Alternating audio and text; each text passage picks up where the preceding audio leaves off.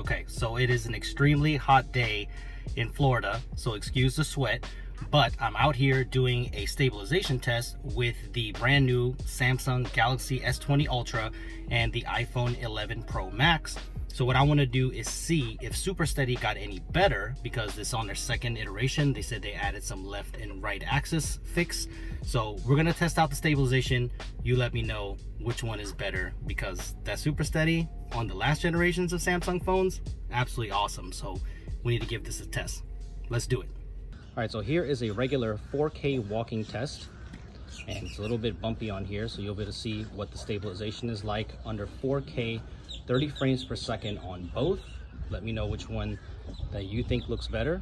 But now I'm gonna switch it to Super Steady, and right away I see a major difference on the Galaxy S20 Ultra.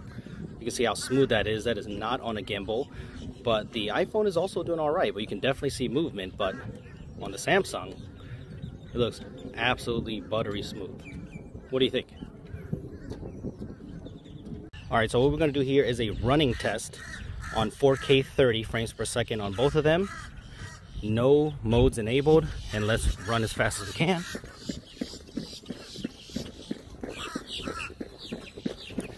Both doing pretty terrible. Okay. So now we're gonna do it with Super Steady on the S20 Ultra. Let's do this.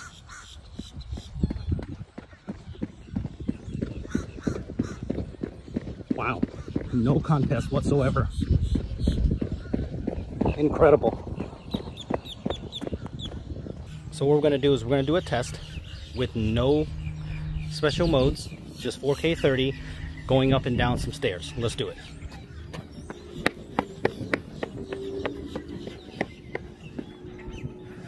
All right, then we're gonna come down.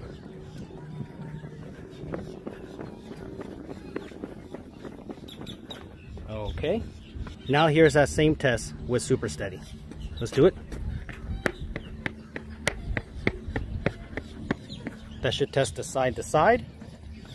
And we're gonna come down. All right. Okay, let's do it one more time with Super Steady. And I'm gonna try to run as fast as I can. Ooh, it's hot out here. Okay, let's do this.